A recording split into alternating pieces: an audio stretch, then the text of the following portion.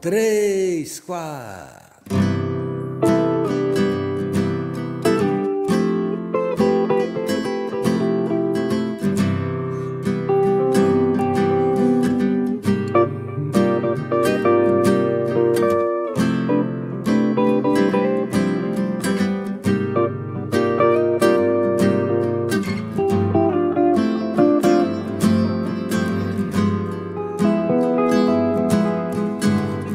Coisas que a gente se esquece de dizer, frases que o vento vem às vezes me lembrar, coisas que ficaram muito tempo por dizer. Na canção do vento não se cansam de voar.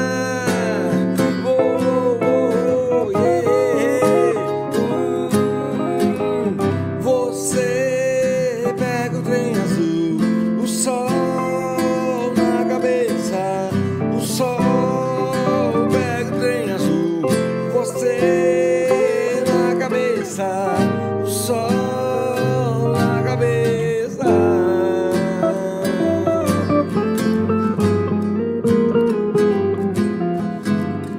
Coisas que a gente se esquece de dizer, frases que o vento vem às vezes me lembrar, coisas que ficaram muito tempo por dizer.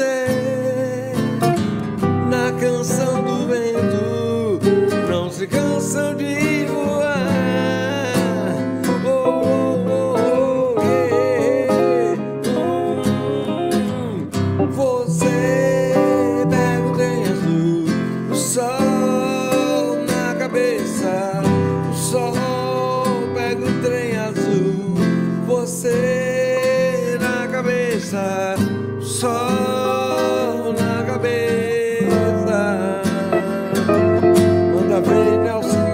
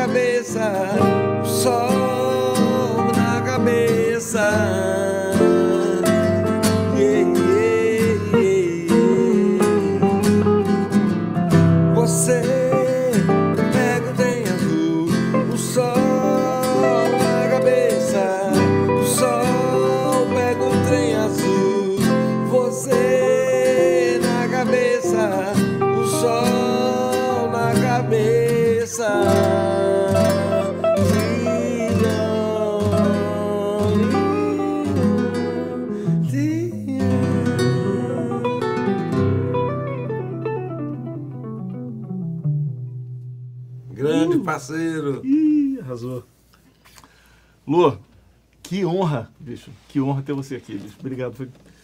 Tipo assim, gente, tô aqui hoje com Lu Borges. Dá pra imaginar isso? Quer dizer, pra mim tá sendo o seguinte, aquele negócio de... dá vontade de parar o programa e falar assim, bicho, dá um autógrafo, porra. Porque, cara, na boa, Lu Borges, bicho, você...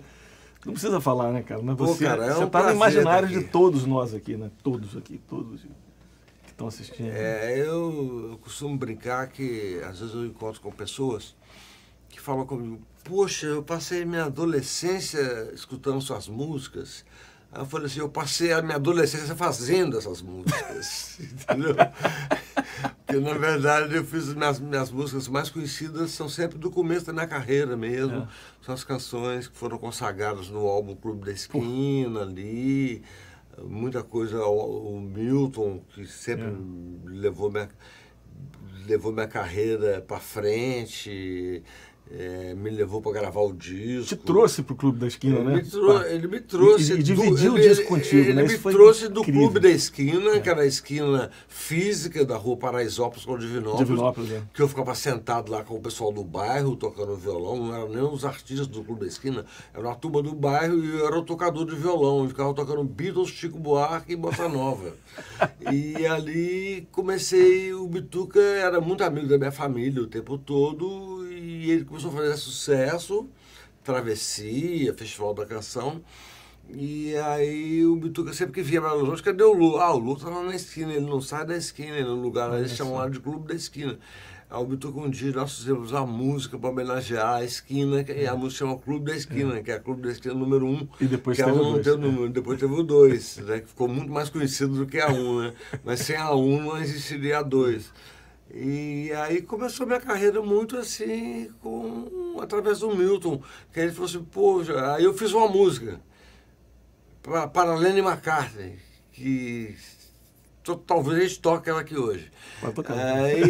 Aí eu fiz uma música com letra do Fernando Brandt, do Márcio Borges, para Lennon e McCartney. O Milton gravou, foi um grande sucesso. Eu lembro. Em 1970. Um disco branco, assim, com desenho do Milton na capa. Foi esse? Ou é anterior ainda? Não, é o que tem a silhueta dele. A silhueta dele, exatamente, silhueta dele. É a capa do Kelly Rodrigues, muito linda essa linda capa. Aquela capa. Aí ele gravou o Lennon e McCartney, que foi um grande sucesso da carreira dele naquele momento.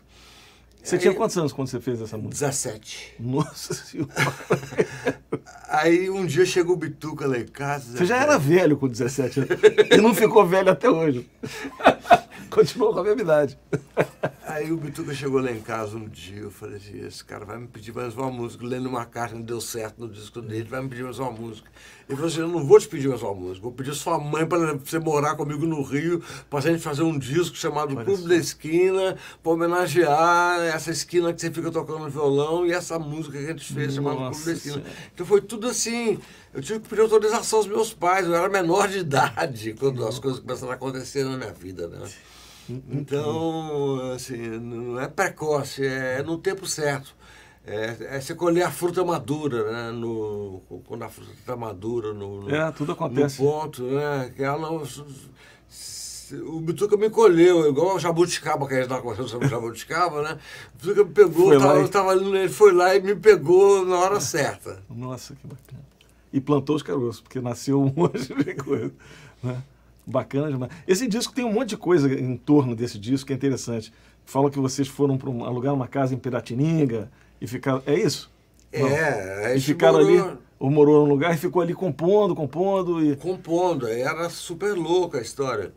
Porque o Bituca, ele era quem mantinha a gente, ele tinha uma carreira. Eu e Beto Guedes moravam com ele, e o primo dele chamado Nelson Romero. E a gente não tinha grana, a gente morava com o Bituca. E o Bituca fazia os shows e bancava a gente. Bancava a casa. Bancava a casa, comida, tudo. Acessórios. Todas as coisas que eram necessárias era o Bituca que bancava. E a gente morou em vários lugares do Rio de Janeiro. Antes de ir para Piratininga, moramos na Zona Sul, em Leblon, em Ipanema, Jardim Botânico. A gente era um trio de moradores itinerantes.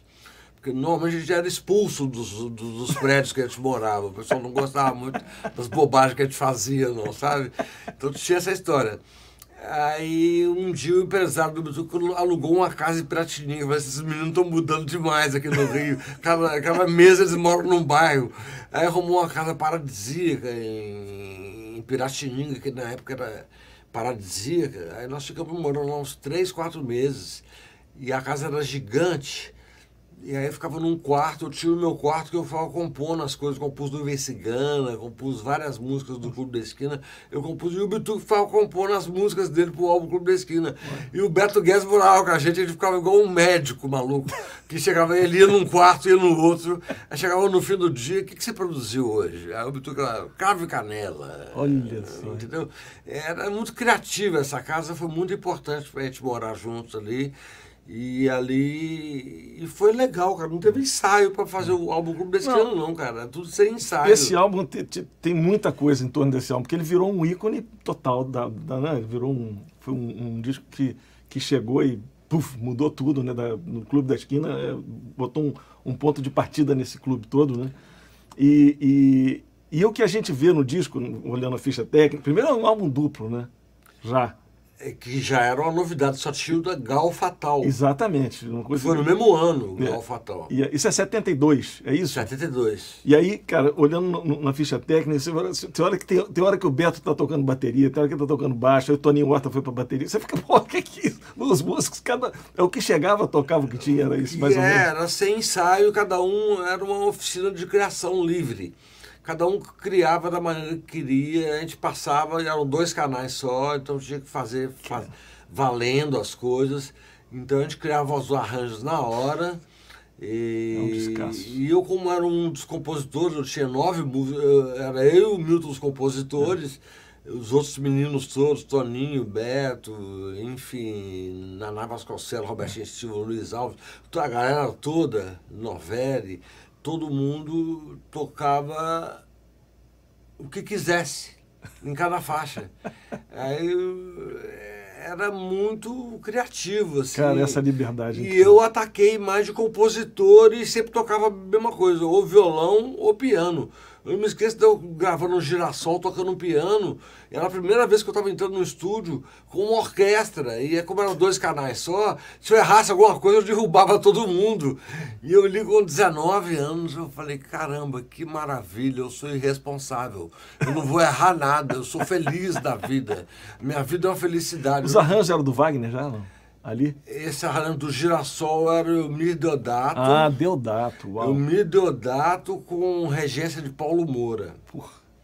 O Wagner Tiso fez vários arranjos para mim no disco Via Láctea, que eu fiz em 78, e fez vários arranjos pro pessoal do Clube da Esquina, Beto Guedes, Faria. Wagner.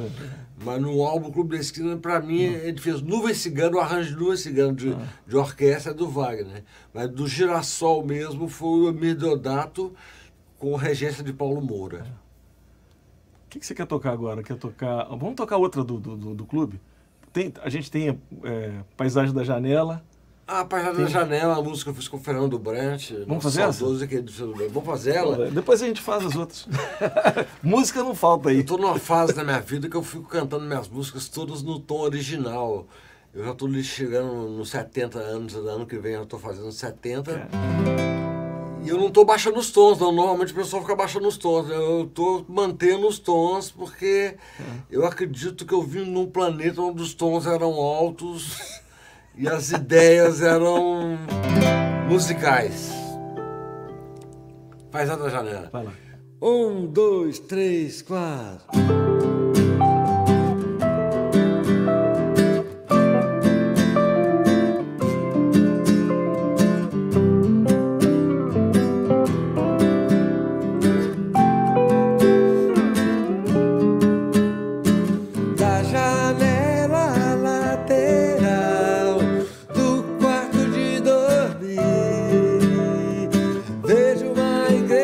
Sinal de glória, vejo um muro branco e num voo pássaro, vejo uma grade num velho sinal,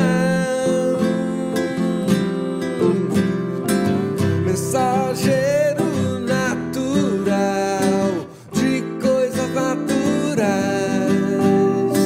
Quando eu falava dessas cores mórbidas, quando eu falava desses homens sórdidos, quando eu falava desse temporal, você não escutou, você não quer acreditar. Mas isso é tão normal, você não quer acreditar. E eu apenas era cavaleiro marginal, banhado em ribeirão, cavaleiro negro que viveu mistérios, cavaleiro senhor de casa e árvores, sem querer descanso nem dominical.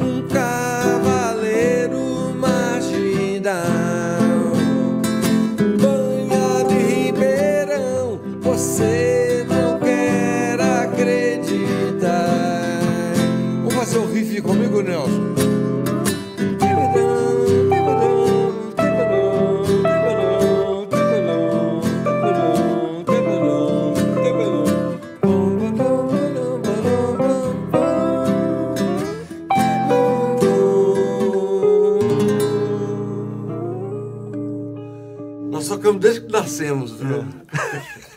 Estamos ensaiando há anos. Estamos ensaiando faz tempo, desde que você morava em Belo Horizonte. Saí de lá com 9 anos de idade. Mas eu sou Belo Horizontino, Jeep. Que legal demais. Eu fiquei feliz de saber que você era de Belo Horizonte, eu não sabia, cara. Sou de Belo Horizonte é um ótimo lugar para se nascer.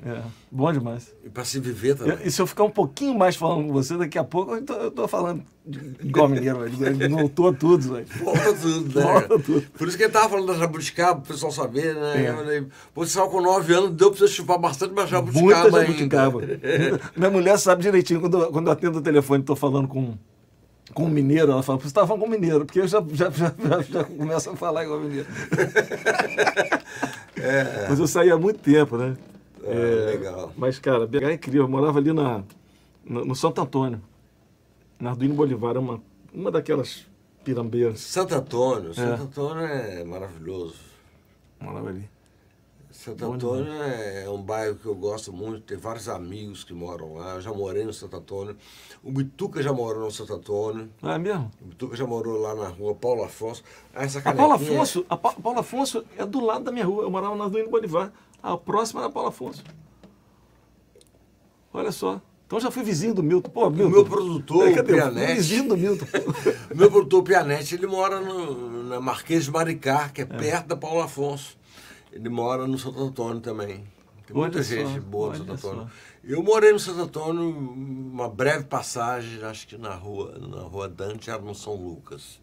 Eu esqueci o nome da rua, mas eu morei no Santo Antônio também há um tempo. Eu fui bastante itinerante em Belo Horizonte. Agora eu estou morando num lugar que tem uma vista tão magnífica da Serra da Piedade, que é a padroeira de Minas, e é uma serra tão linda, azulada, escarpada, bem de mineral, com vegetação. Nossa, e eu tenho uma vista tão privilegiada. Tem 23 anos que eu moro nesse lugar, eu não saio dali nem... Eu já morei 10 anos no Rio, 4 anos em São Paulo. Mas você sabe que os mineiros têm um pouco essa característica, né? Os mineiros todos, os artistas todos, os mineiros que vieram para o Rio, fizeram carreira, todos voltaram. Todos, né? O Flávio está lá, o Milton está lá em Minas, você está lá, o Beto, tá todo mundo, ninguém sai de lá. É um bom lugar para se nascer e um bom lugar para voltar para lá depois também. É muito bom. Você falou aí há pouco tempo que você falou que era irresponsável, né? Quando você entrou lá no estúdio, não sei o que era. Aí eu vou lembrar de uma passagem que para quem olha de fora, fica achando que é irresponsável, mas que acabou virando um ícone da música também, que foi teu primeiro disco, Tênis, que eu ouvi falar, não sei se é verdade, né? A gente ouve as coisas, né? Que quando você assinou o contrato, você não tinha nenhuma música pronta. Nenhuma. Porque a história, na verdade, a gravadora não queria que o Milton Nascimento, que já era um cara consagrado, já tinha vários discos, já fez travessia, sucesso do Brasil inteiro, levasse um desconhecido chamado Borges, de 19 anos de idade, para gravar um álbum duplo, que nem existia na época. Em parceria mesmo, que é Milton Nascimento e Borges. Em parceria. Aí o pessoal da gravadora não queria Borges, não queria, Borges, o que é isso? Muito bacana o Milton ter bancado isso, cara. E a Milton falou, se vocês não toparem fazer este álbum, eu troco de gravadora. Olha, cara. Ele é foda. Eu devo muita coisa pra esse cara, bicho. Todos nós. Mesmo sem conhecer, todos nós. Eu conheço o Milton. Ele falou, eu troco de gravadora, se vocês não fizerem esse projeto. E os caras aí, não, ele não quer perder o Milton, vamos levar o Lô de brinde, né? Vamos levar esse Borges de brinde. Aí eles começaram a ver as músicas, Girassol, Trem Azul, Paisagem da Janela. Aí eles começaram a gostar de mim e gostaram tanto que me ofereceram um contrato para eu fazer um disco solo. No mesmo ano, eles queriam que saísse em 72. Eu falei, caramba, eu gastei minha munição toda de compositor no Clube da Esquina, que eu era um compositor iniciante. Minhas primeiras músicas já foram gravadas, eu não tinha um acervo eu era um compositor iniciante mesmo. Eu falei, pô, não tenho música. Aí o disco do Tênis foi um grande desafio para mim. Eu fazia a música de manhã, o Márcio Borges, que eu morava com ele, fazia a letra à tarde, e à noite a gente ia pro estúdio e gravava Para Todo Sempre valendo. E aí eu fiz um disco psicodélico, alternativo, doidão. A gravadora falou assim, puta merda, esse cara não é não é o girassol na cor do seu cabelo, não é o trem azul mais, não é o janela lateral. Ele é muito mais doido do que a gente imaginava. A gravadora E aí eu também dei uma sumida, né? Que eu fiquei estressado. Eu tinha que compor muito, todo dia, porque eles estavam com a urgência de lançar o disco em 72, do mesmo ano do Clube da Esquina. Eu não entendi aquela urgência deles e eu assinei o contrato sem ter nenhuma música, porque aquela irresponsabilidade juvenil. Eu falei, não, já estou aqui, vambora, né? quem está na chuva é para se queimar mesmo. Aí fui, eu compus, cara, os músicos me ajudaram muito, assim, músicos maravilhosos, assim, tinha um tripé naquele disco do tênis, que era o Toninho Horta, Beto Guedes e Nelson Angelo. O Novelli também ajudou muito, o Tenório Júnior ajudou muito. Mas bacana o Tenório, hein, cara? O Tenório. Que depois sumiu, né? Porque esse disco foi gravado em plena ditadura mesmo. Em plena ditadura. O Tenório, ele foi fazer uma turnê com o Vinícius de Moraes na Argentina, saiu para comprar um cigarro. E não voltou mais. E não voltou mais, a ditadura. Não voltaram mais com ele. Não voltaram mais com ele. Mas eu agradeço os músicos que ficavam à disposição. Eu chegava no estúdio e falava, o que será que o Lu aprontou hoje, né? Qual será a música do dia? Porque, na verdade, Nelson, a música que eu fazia de manhã, a música que eu gravava à noite, de manhã ela não existia. De manhã eu fazia a música, à tarde o Márcio fazia a letra e à noite a gente gravava. Então era tudo assim, uma explosão. É estressante para um cara de 20 anos de idade. Para qualquer um, bicho. Para qualquer um. É estressante. Eu me diria estressante. Aí eu pedi altas. Eu falei, não, cara, não tem. Fiquei sabendo que você foi morar numa fui pra comunidade hippie, em Arembepe, na Bahia, fui fumar maconha, fui andar de carona, de caminhão. Eu mudei minha vida totalmente. Aí o pessoal da gravadora entendeu que eu era doido mesmo. Esse é doido de verdade. E esse pessoal todo que você falou aí que estava nesse disco, é o pessoal do clube, né? Eu estava fazendo as contas aqui, do clube já teve aqui no Café lá em Casa, já teve o Toninho, já teve o Nelson Angelo, o Wagner Tiso, o Flávio Venturini. Quem mais do clube já teve aqui? Tem mais gente? Fala mais gente. Nelson Angelo. Nelson Angelo já teve, Toninho Horta, Wagner Tiso. Tá faltando um tal de bituca aí. Agora você tá faltando um tal de bituca.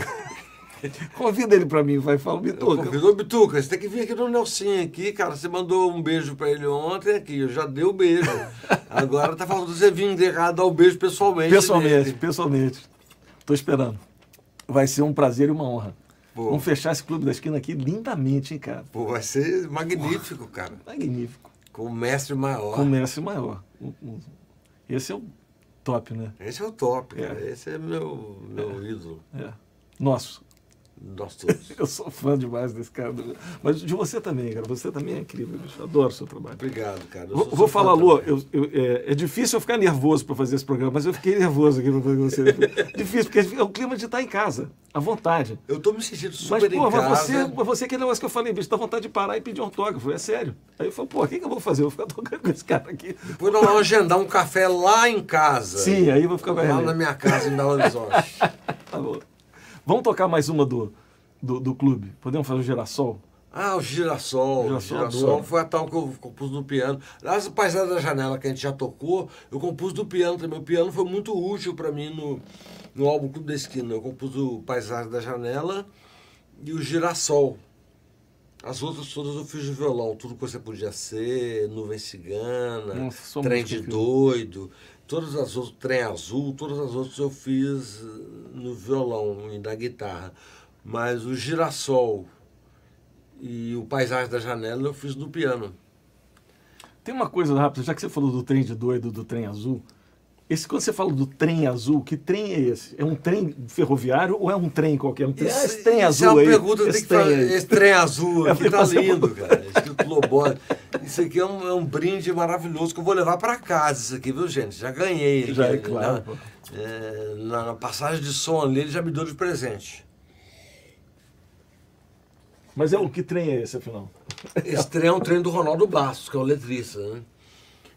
Tem várias versões para esse trem. A torcida do Cruzeiro em Belo Horizonte acho que foi feita para o Cruzeiro. Entendeu? Tem até a torcida organizada do Cruzeiro, que agora está numa péssima fase, mas na época, a áurea do Cruzeiro até um ano atrás, 2 anos atrás, A torcida do Cruzeiro tinha uma torcida organizada, ainda tem, chamada Trem Azul. Olha só. Então, parte da torcida do Cruzeiro, acho que foi feita por Cruzeiro. Na verdade, não foi. Eu fiz a música para o Tom Jobim. Aliás, essa música foi gravada pelo Elis, pelo Tom, Milton e pelo Tom. Pelo Tom. Basta, né? Não precisa gravar, ninguém mais precisa gravar. Tudo bem. Mas, até eu gravei. Mas, cara, o Ronaldo Bastos, uma vez, ele falou para mim que que ele estava na Europa, que ele estava em Amsterdã, e que era um trem que ele ia pegar para ir para Paris, que era um trem azul. Ah, sim.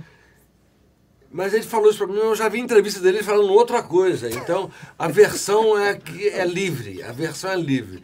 E o letrista é que sabe qual é a versão do trem azul.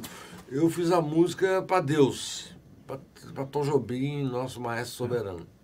E ele gravou aqui lindamente, né? Ele gravou lindamente. Ele gravou.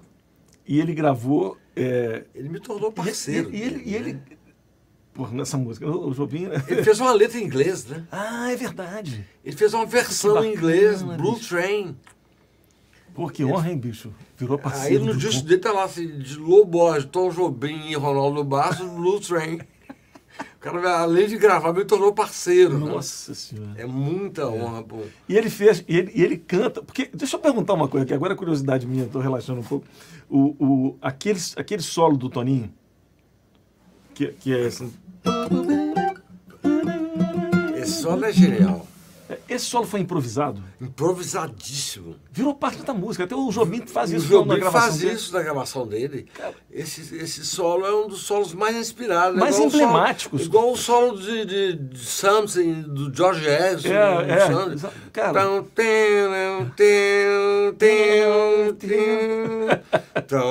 Vira parte. Não dá pra fazer sem... Esse solo do Toninho é histórico, não tem igual o solo do Santos do George Harrison. É um solo que não tem jeito de fazer solo mais lindo que esse. E é improviso, ele fez de primeira, de primas, improvisando. E esse começo também, que é o... Também, ele tocou guitarra, essa música improvisado, inteira. Né? Parece que é improvisado, eu não sei se isso faz parte. É improvisado. E virou a introdução da música. Não teve ensaio disso. A gente chegava, a música é essa, vamos lá, a harmonia é essa aqui. Eu tocava uma vez, duas vezes, todo mundo já começava a tocar junto. Eu sempre fazendo harmonia, porque eu era o compositor, né? Então eu sempre fazendo harmonia e o pessoal se divertindo. Indo atrás. E o Toninho se divertiu muito nessa música, lindamente, com muita inspiração. Lindamente. O Toninho é um mestre. Um mestre, né? É um mestre total. Adoro o Toninho, cara. E essa música, não sei se você sabe. Eu vou fazer umas perguntas agora da minha cabeça aqui, porque essa música aí.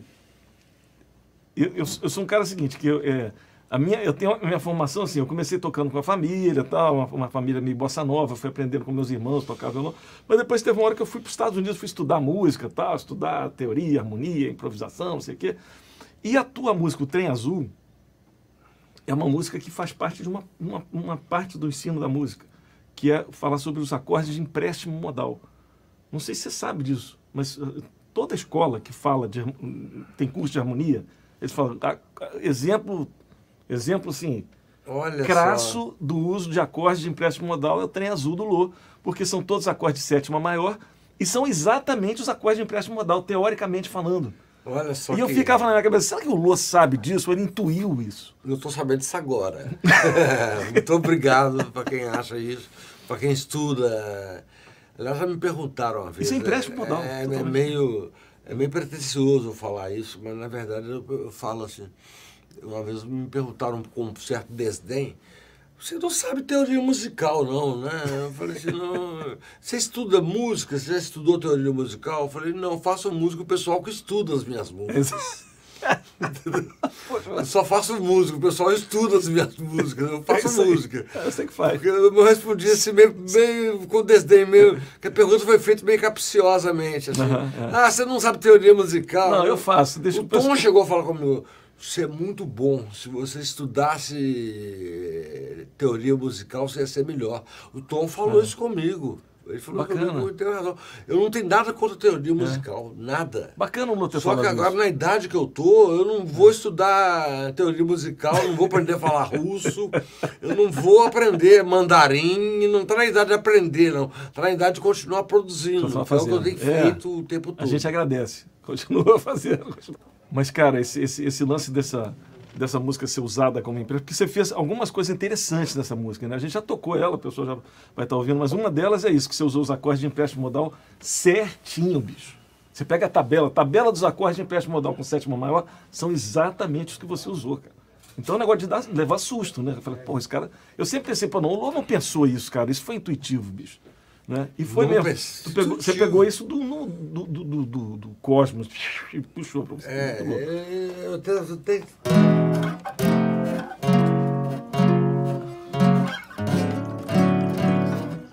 Ah, você faz assim.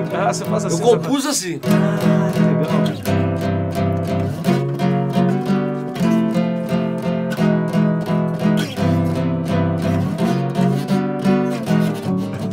Que legal.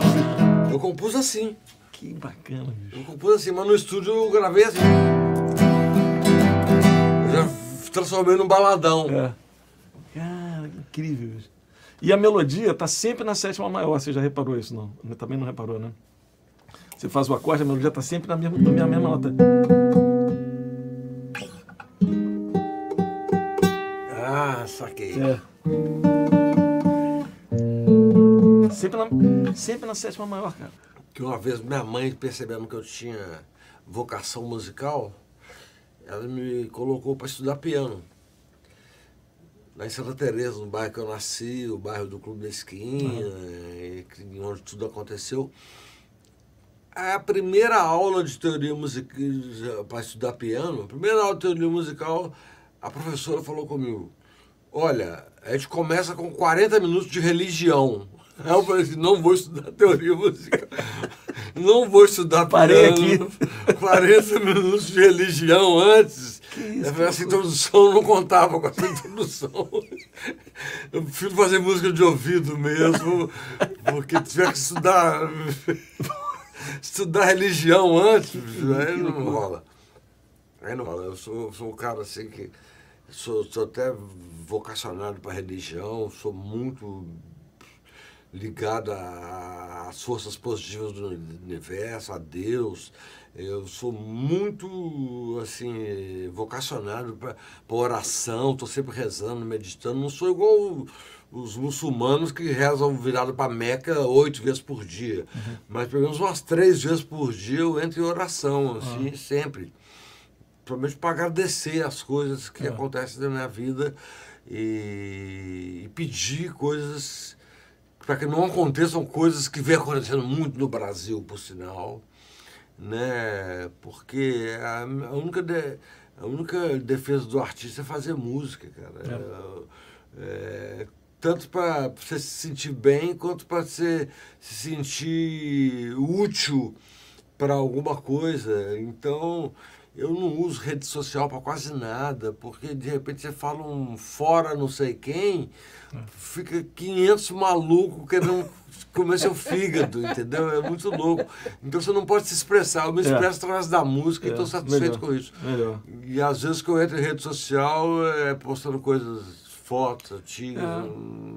Postar coisa boa, postar positivos. É isso aí. Vamos fazer o girassol. Peguei o violão, que eu acho que vai dar uma onda. Ela tem uma parte meio espanholada. Ela tem uma parte meio espanholada. Tem uma parte essa música, cara, ela parece até uma suíte, né? Ela tem 3 partes bem, né, assim, diferentes, né? Nós vamos tocar. 1, 2, 3, foi.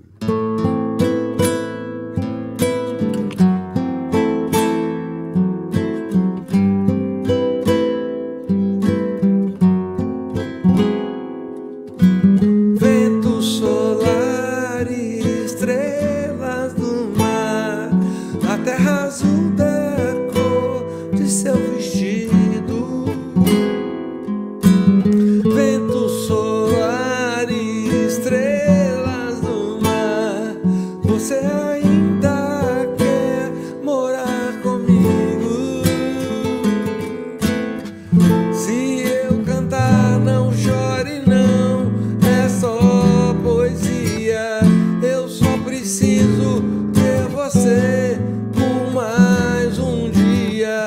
Ainda gosto de dançar. Bom dia, como vai você? Sol, girassol, verde, vento solar. Você ainda quer dançar comigo? Vento solar e estrelas no mar, o girassol da cor de seu cabelo. Se eu morrer, não chore não, é só a lua, é seu vestido cor de maravilha nua.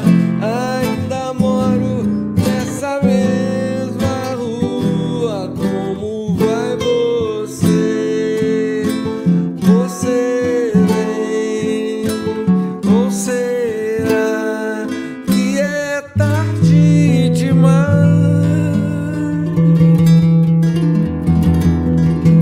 A Espanha aí.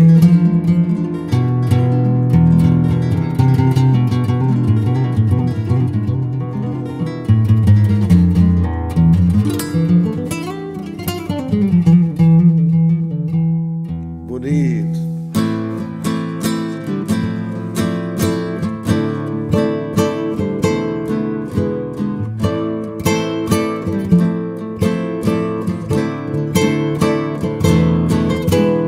O meu pensamento tem a cor de seu vestido, ou um girassol que tem a cor de seu cabelo.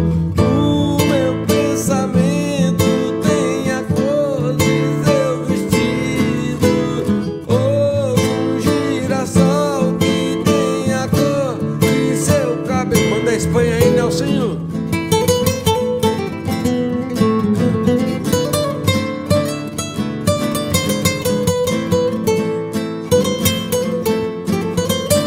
Vou voltar o canto, hein? O meu pensamento tem a cor de seu vestido, ou um girassol que tem a cor de seu cabelo.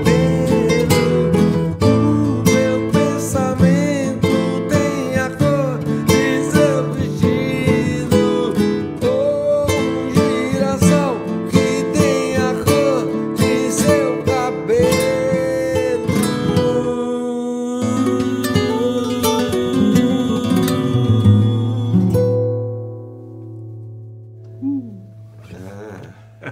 Essa é aquelas que a gente faz do piano que depois vira versão para violão, né? Isso é a cara de piano mesmo.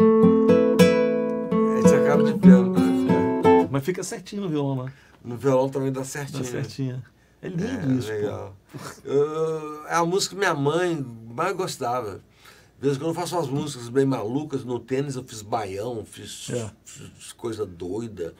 Fiz Aos Barões, que o Arctic Monkeys, o Alex Turner gostou, se inspirou. Umas músicas bem histriônicas, bem malucas. Minha mãe ficava falando comigo, não dá pra tocar um girassol pra mim, não. Eu gosto de música igual um girassol. Você fica tocando essas músicas de doido aí. Falei, mãe, tem as músicas mais melódicas e tem as coisas mais malucas. Eu gosto de fazer as duas. Mas vou te falar, mesmo o girassol, se você pegar as letras são meio psicodélicas, né? O girassol da cor do seu vestido, mas não sei o que da coisa. Pô, vento solar, estrelas do. Né? O Márcio Borges arrasou nessa letra, né? O Márcio Borges, meu parceiro. Que, aliás, meu eu irmão, acho que. Exatamente, acho que o Márcio é o seu mais importante parceiro, né? Ele é o mais importante. Mais músicas, quantidade de música. Quantidade de música é 70%. 70% das músicas que eu faço até hoje é Márcio Borges, assim, ele fez comigo quase tudo. As primeiras músicas que eu fiz, porque o cara é meu irmão. Quando eu nasci, ele tinha 6 anos de idade. Aí ele falou com minha mãe, mãe, dá esse pra mim. Dá esse neném pra mim. Ele queria ser meu pai. Aí minha mãe deu. No meu aniversário ele postou isso, eu achei lindo. Olha que bacana. Assim, aí eu pedi minha mãe para dar esse menino para mim de presente. Aí ela deu. Eu acho que eu cuidei bem dele. Aí eu repostei na minha página. Que assim, bacana ele postou isso, eu achei bonitinho demais. Porra. O Marcinho é maravilhoso. A primeira música que vocês fizeram foi... Você tinha 15 anos, uma coisa assim, não era? Ou mais ou menos. É, por aí, por aí. As primeiras composições era o cara que estava ali em casa comigo, né? A gente morava na mesma casa, né? Família numerosa, família... Vocês são vários irmãos talentosos. 11? Né? Telo, o que mais? Telo é talentosíssimo, ganhou Grammy. Nossa. Telo tem que tomar um café aquela dele, o Ventos...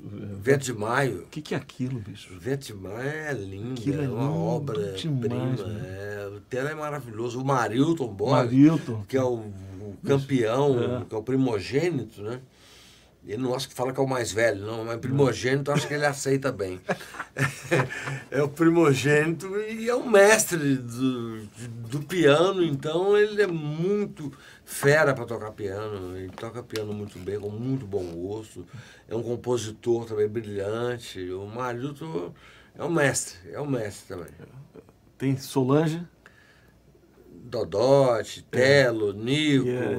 11, para lembrar o nome, é igual você lembrar a escalação do Cruzeiro em 1966. E essa coisa do Flamengo em 80 e poucos. E essa coisa do talento da família veio de quê? O teu pai era jornalista, mas tocava piano? Não. Ninguém. Ela veio da minha avó, que tocava bandolim. Olha. Ela gosta de DNA mesmo, de Mas instrumentos em casa? Por que tinha instrumentos em casa? Porque minha mãe... Meu irmão começou a tocar violão, o Marilton, precursor. Começou a tocar violão, comprou um violão, começou a tocar violão. E aí minha mãe gostava de piano. Aí minha mãe juntou as economias lá e botou um piano na minha casa. Então eu tive o privilégio, quando eu cresci, eu tinha um piano. Quando eu nasci, já tinha um piano na minha casa e violão do Marilton. Ainda teve o Bituca, quando eu tinha 10 anos, eu conheci o Bituca na escadaria de um prédio onde a gente morava, e o Bituca me emprestava, ele não só me emprestava o violão. Conta melhor dele. essa história, como é que você encontrou com o Bituca, conheceu ele na escadaria do prédio? Você tinha 10 anos? Eu tinha 10 anos, aí a gente se mudou de Santa Teresa, fomos morar um tempo... O Bituca já era o Bituca, não? Não, o Bituca não era o Bituca era só o Bituca, ele não era o Milton Nascimento. Eu já era o Bituca, já era o Bituca, mas não era o Milton Nascimento. E aí nossa casa de Santa Teresa, que eu nasci nessa casa, minha mãe resolveu fazer uma escola, curso Senhora de Fátima. Ela é devota da Nossa Senhora de Fátima, resolveu fazer uma escola e a gente se mudou para um prédio no centro, morava numa casa com quintal, goiabeira, bananeira, aí mudamos para um prédio no centro de Belo Horizonte, foi uma mudança radical. Com 2 meses que eu estava morando nesse prédio, minha mãe falou assim: meu filho, vai comprar um pão, um leite para o café da tarde para mim, por favor. Bendito hora, né? Parece que um anjo passou e falou: amém, vai lá comprar esse pão. Eu com 10 anos de idade, e como qualquer cara de 10 anos de idade, dispensa o elevador, né? Eu morava no 17º andar, eu descia pelo vão da escada, eu descia de bunda, assim, deslizando. E só que esse dia, na hora que eu estava descendo a escadaria, eu comecei a escutar um som divino de um violão e um vocalize. Aqueles vocalizes que o mundo consagrou. E com reverb da escada, né? Com reverb da escada, que é lindo. Que é lindo, né? Aí eu fui descendo, era o canto da sereia, quanto mais eu andava, mais me aproximava daquele som, quanto mais eu descia, eu parei de descer de bunda, fui descendo pela escada mesmo. Quando eu cheguei no 5º andar, não lembro certo se é o 3º andar ou o 5º andar, tava lá um neguinho tocando violão lindamente, aí eu parei, falei: não acredito, que som lindo. Ele falou assim: ué, menino, você gosta de música? Eu falei assim: eu não só gosto de música, como estou achando lindo o que você está fazendo aí, não para de tocar não. E aí ele falou assim: pô, que legal que você gosta de música, você mora aqui? Eu falei: eu moro. E ele falou: eu também moro aqui, eu moro numa pensão aqui. nesse prédio, eu moro aqui também. Eu falei, lá em casa o pessoal gosta de música. E ele falou assim, eu acho que eu conheço os irmãos, o Marilton, o Marcinho, você é irmão do Marilton, do Marcinho.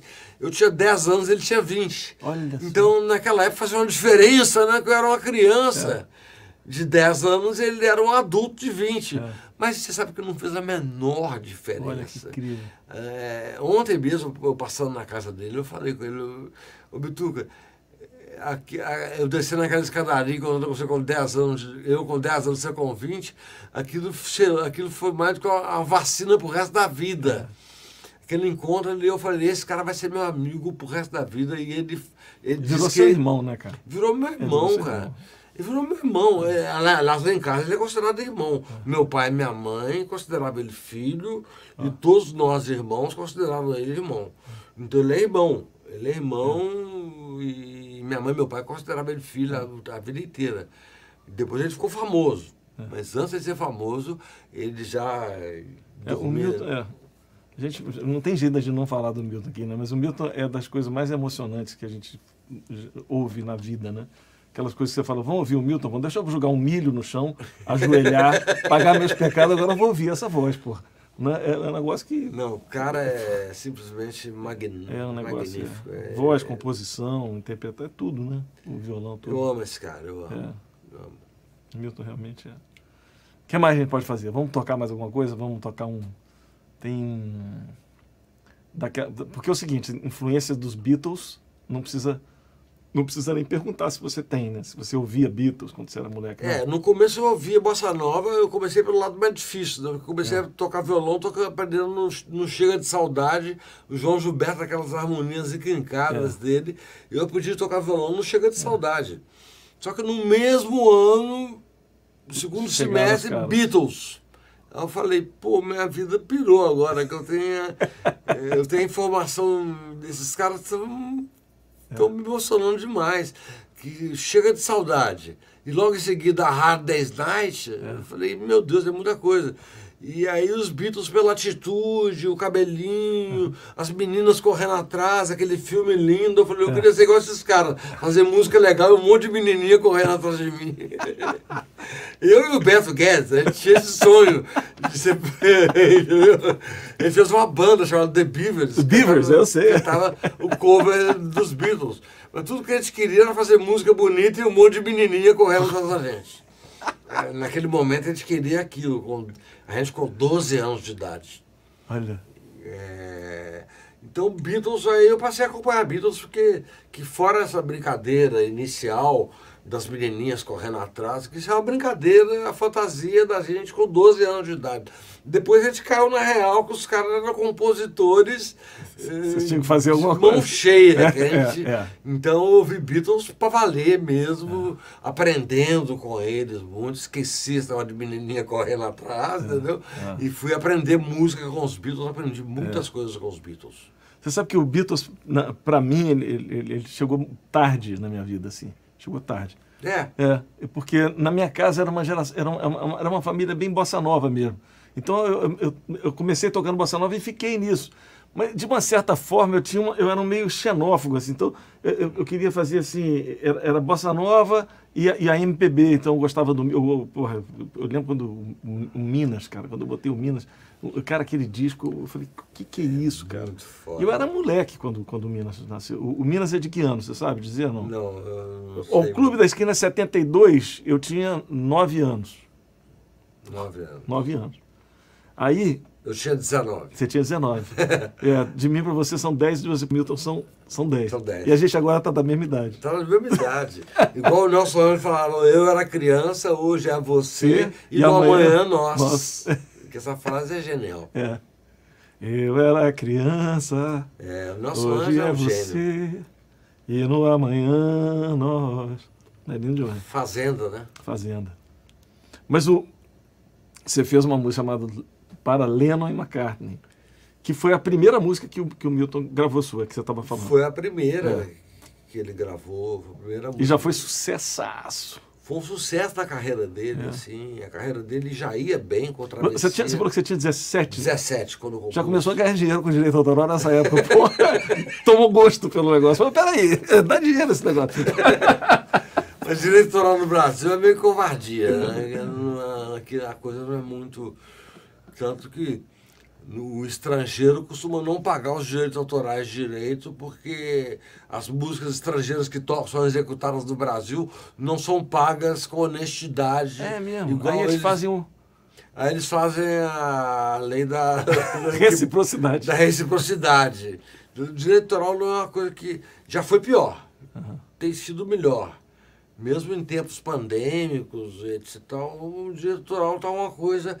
Tem gente mais séria administrando o direito autoral. Porque antes era uma quadrilha. Mas nessa época sua de menino aí, isso não, isso quando eu descobri que eu estava ganhando dinheiro com direito autoral, cara, eu já tinha 20 e tantos anos de idade e já tinha dinheiro para comprar uma casa. Eu não sabia que tinha dinheiro para comprar nem um cigarro. Olha só. Eu não sabia, o dinheiro entrava, eu não sabia. Tudo guardado. Estava tudo guardado, não, o dinheiro nem entrava na minha conta. Não, ficava lá na editora. Aí quando alguém chegou e falou comigo, olha, você deve ter direito autoral para receber. Eu fui ver, falei, pô, dá para comprar um apartamento. Que louco, hein? É louco isso, né? Louco, total. Como a gente custa tomar consciência das coisas. Né? Porque eu comecei muito novo, né? Então tudo para mim era muito novidade. Eu fazia e faço música até hoje para me divertir. Eu escrevi um texto há poucos dias atrás que eu falo, eu estou fazendo um disco, eu vou seguindo minha vida, continuando fazendo música, que é ao mesmo tempo minha profissão e minha diversão. Eu me divirto fazendo música, é uma das melhores coisas. Não é nesse tipo de pandemia, eu falo, gente, tem muita coisa para fazer em casa. Aqui.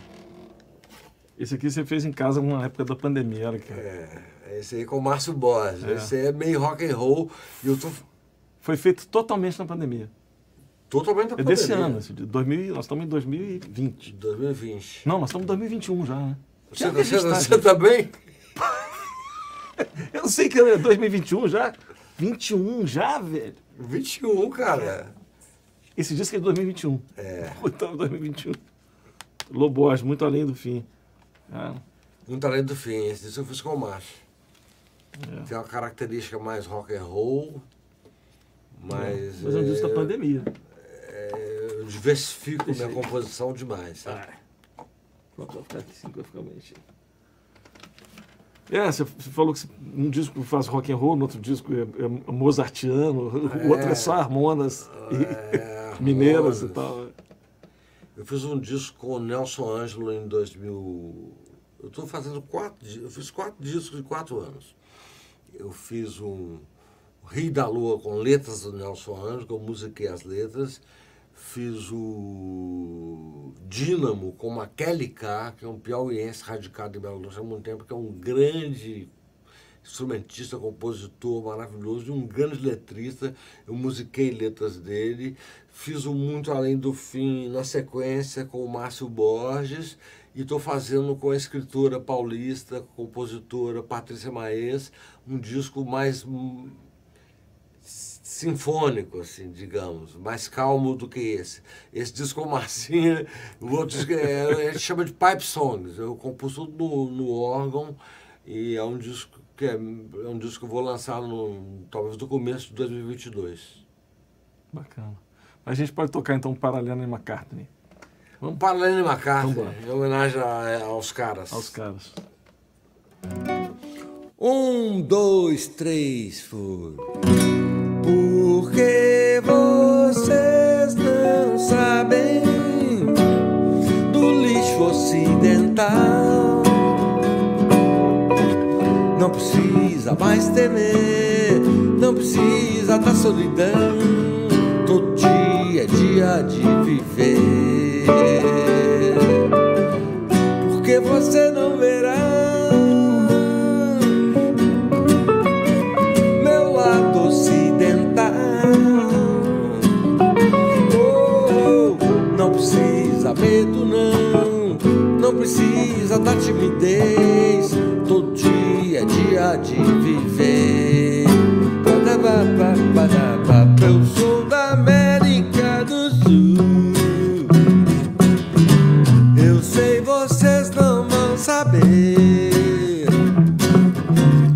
Mas agora sou cowboy, sou do ouro, eu sou vocês, sou do mundo, sou Minas Gerais.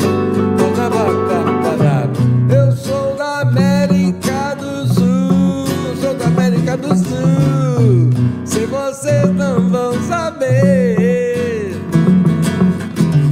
Mas agora sou cowboy, sou do ouro, eu sou vocês, sou do mundo, sou Minas Gerais. Vamos voltar ao ar, assim, porque vocês não sabem, ei, ei, do livro ocidental, ei, ei, ei, não precisa mais temer, não precisa da solidão. Todo dia é dia de viver, viver, viver, viver. Porque você não verá meu lado ocidental. Yeah, yeah, yeah. Não precisa medo, não. Não precisa da timidez. Todo dia é dia de viver. Diz aí, Nelson, como é que é então? Eu sou da América do Sul. Eu sei, vocês não vão saber.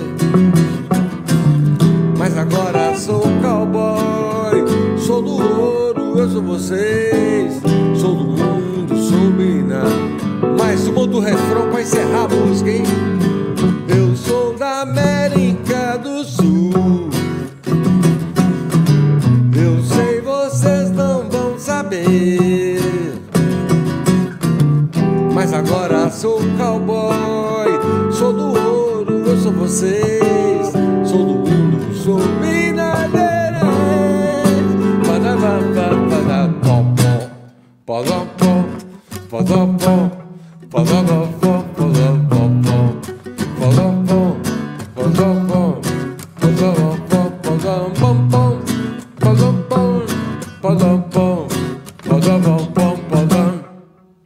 Fechou.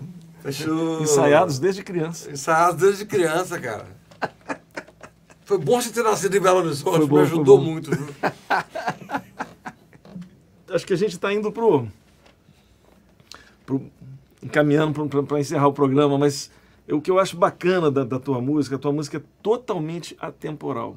É uma música que você falou que compunha as suas músicas mais famosas, você compôs na adolescência, das pessoas que naquela época eram adolescentes, e que hoje os adolescentes continuam ouvindo, cara.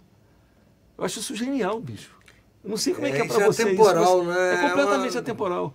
Outro dia minha filha, a Juliana, ela me mostrou um negócio, sei lá, falou, pai, ouve essa banda aqui de uma rapaziada jovem, Dônica, eu acho que chamava a banda. Aí, quando eu ouvi, cara, é Clube da Esquina, da rapaziada de agora. Assim, cheio de influência sua, assim, do Milton, do Beto, sabe? Incrível, bicho. Agora, rapaziada jovem, começando a fazer música, começando a fazer disco, com aquele mesmo som. Olha que louco. Eu não sei o que atribuir isso. Eu acho que a música que eu faço é porque eu acho que o tempo meu pai, meu sábio pai, Salomão Magalhães Borges, o Salim, meu pai falava que o tempo é uma abstração da mente, né? Ele não acreditava que esse negócio de tempo era uma coisa para marcar coisas. Tempo é uma abstração da mente, que eu levo a minha vida como se fosse uma abstração da mente, o tempo. Então, por isso que eu acho que minhas músicas são um pouco atemporais, assim, elas funcionaram quando eu era adolescente e hoje elas simbolizam coisas para os adolescentes de hoje. Então elas vão atravessando gerações, não só as minhas músicas como de outros contemporâneos meus. Sim. Então a música é feita com muita vontade de não estar vinculado a coisas de fazer sucesso, exatamente a planos mirabolantes de entrar na mídia. Isso é uma música feita com verdade e prazer genuíno de estar fazendo música. Eu costumo dizer que compor para mim é meu alimento espiritual. eu componho a coisa do meu cotidiano, por exemplo. É igual tomar banho, tomar café, almoçar, jantar. Compor para mim é uma coisa incorporada ao meu cotidiano. Olha que por isso que eu faço tanta música. Eu tô com músicas aí para disco para 2024, 2025. Nesse tempo de pandemia, então, eu tenho que ficar dentro de casa o tempo todo, sem viajar, sem fazer turnê, sem fazer show. Poxa, eu tô cheio de coisa para fazer em casa. Eu tô cheio de instrumento olhando para mim assim, me toque, entendeu? E cheio de ideia na cabeça. Poxa, o Glauber Rocha não dizia que é uma ideia na cabeça. É uma câmera na mão, você é um violão na mão, um piano. É uma ideia na cabeça e um violão na mão, cara. Um piano na mão. Cara, é genial. Deixa eu perguntar mais uma coisa aqui. São curiosidades aqui minhas mesmo. Você falou que compõe cotidianamente, né? Eu não faço uma música por dia. Mas faz sempre o exercício da composição. Às vezes fica um pedacinho, tal, não sei o quê. Tudo que você faz, você aproveita ou tem coisa que você joga fora? Você fala, não, essa aqui ficou ruim. Não, eu parei de jogar fora. Agora, mas já jogou? Já joguei. Eu tinha uma época de um saco de fita cassete, de músicas que eu não sabia nem o que tinha ali. Entendeu? Naquela época de fita cassete ainda. Hoje eu sou mais organizado para compor, consigo definir a configuração da música de uma maneira... Porque música, para mim, eu não sou contra as pessoas levarem tempo para fazer uma música. Mas eu, para fazer uma música, para considerar...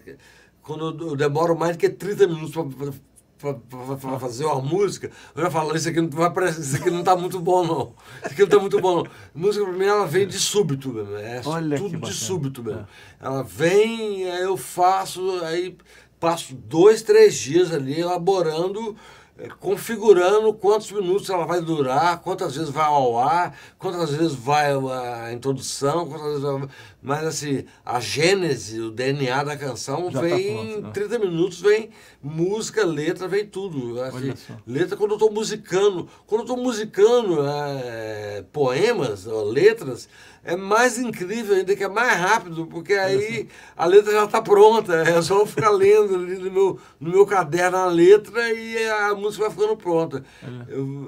Mas as músicas são muito... Eu sou adepto da musicografia, entendeu? Não é psicografia. Não é psicografia. Psicografia musical. Musicografia, a psicografia musical. Nossa, bacana. Eu tenho, assim, mal comparando, não quero me comparar, mas as melhores músicas minhas também vieram assim, vieram de supetão. As que vieram de supetão são as músicas que eu falo, pô, essa ficou bacana. As que eu tive que burilar muito, estão bacanas, mas não são as acaba minhas, dispersando, não são as minhas preferidas. Engraçado. E a gente pode voltar ali no tênis, né? No tênis, a música que eu gravava à noite, de manhã ela não existia.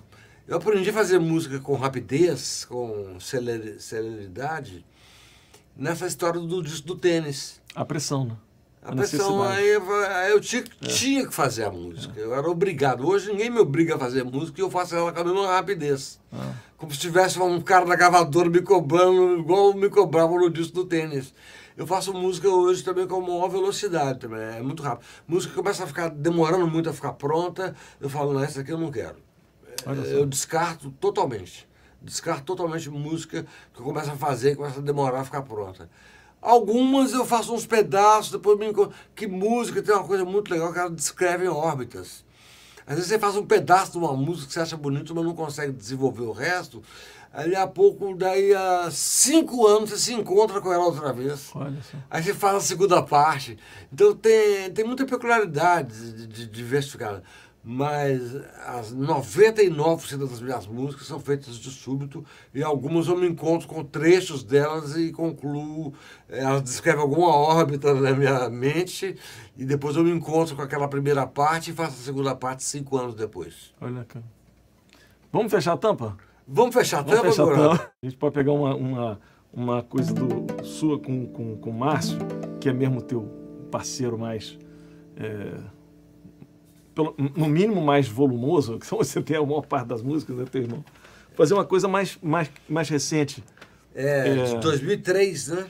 2003. Essa música foi feita em 2003 eu gravei.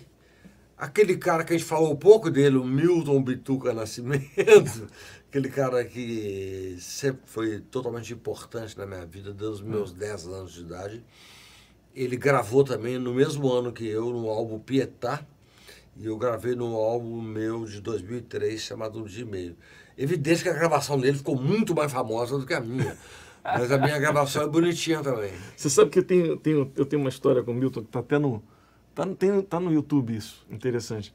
Que eu não sei se você já ouviu essa história, mas depois você pode falar com ele mesmo, ou você vê no YouTube ele falando, que é muito legal. Quando ele fez o Pietá, você falou do Pietá, quando ele fez o DVD depois, né?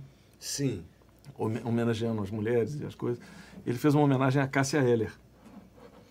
E a Cássia Eller, quando eu gravei meu primeiro disco, eu gostava muito de tocar aquela música Francisco, do Milton. Francisco, aquela música é genial essa música. Ele arrancou aquela versão deles. É genial, né? E aí eu tocava isso no meu show instrumental, essa música. Gostava de tocar ela.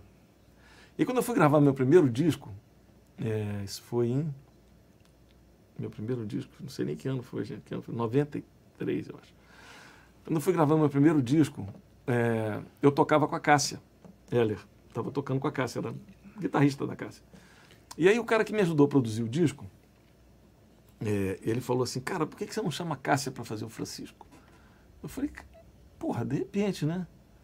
De repente ela vai botar uma cara mais um rock and roll, né, nessa música. Sim. Aí eu mudei o lance, porque fiz com guitarra com distorção,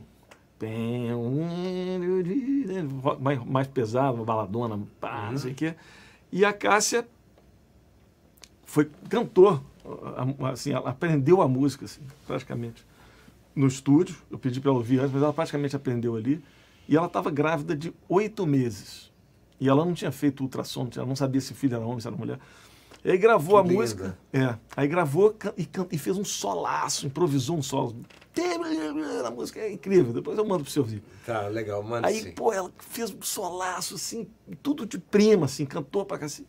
Aí quando acabou o negócio, ela falou, Nelson, cara, eu tava cantando aqui, o menino tava igual louco, aquilo na barriga revirando enquanto eu cantava.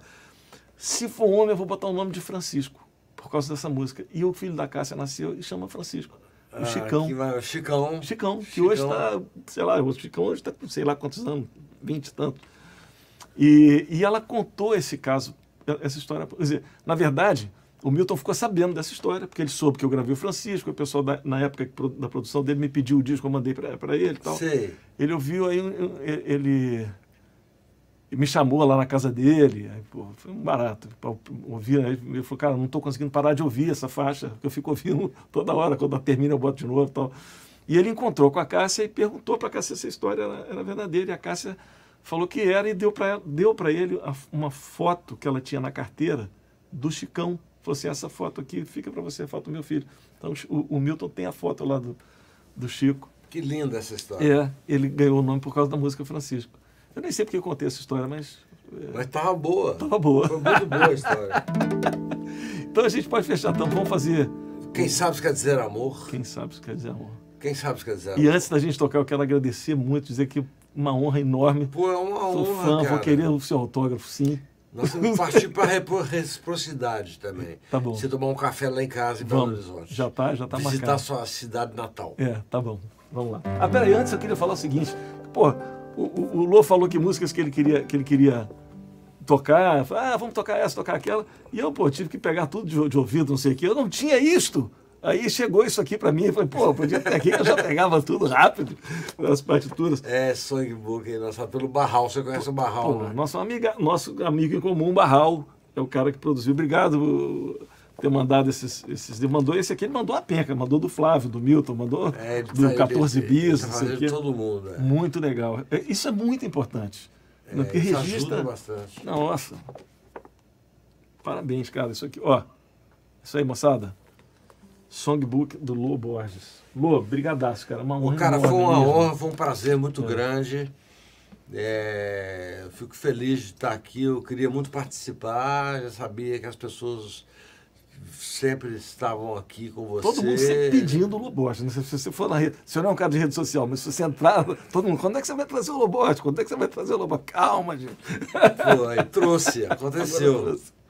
Foi um prazer muito grande, cara. A alegria estar com você. Que bom. Obrigado. Volte sempre. A casa é sua. A casa é sua. Nossa. Sinta-se como se estivesse na minha casa. Vai. 3, 4.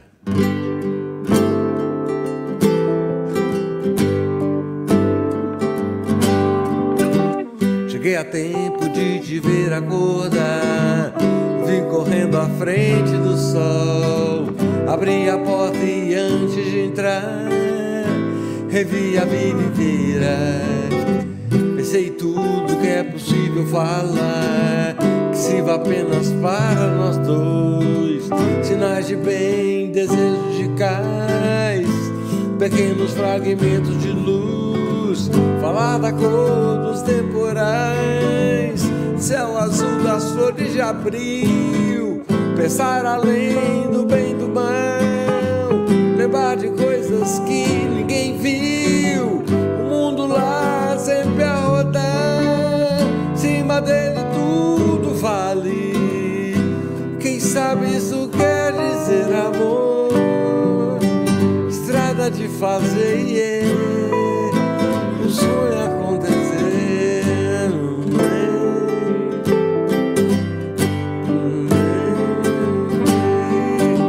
Pensei no tempo e era tempo demais. Você olhou sorrindo pra mim, me acenou um beijo de paz, virou minha cabeça. Eu simplesmente não consigo parar.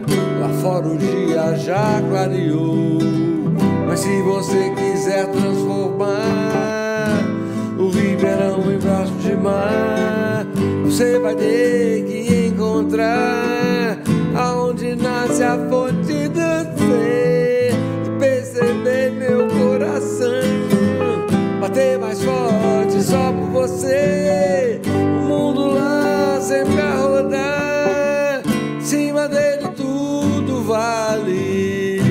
Quem sabe isso quer dizer amor, estrada de fazer. Um sonho, vamos pro finalmente.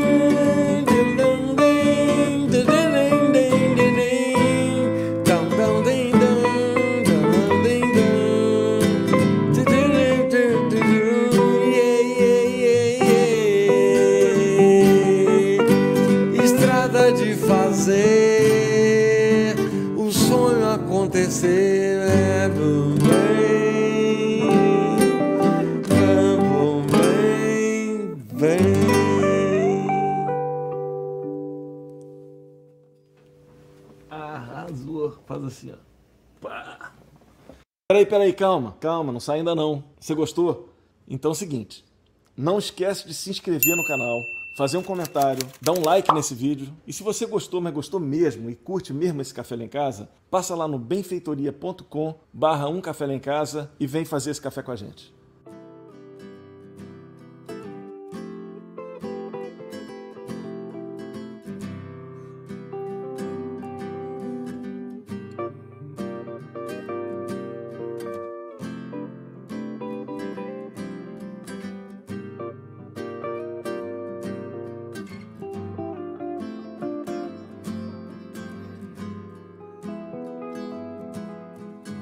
Coisas que a gente se esquece de dizer.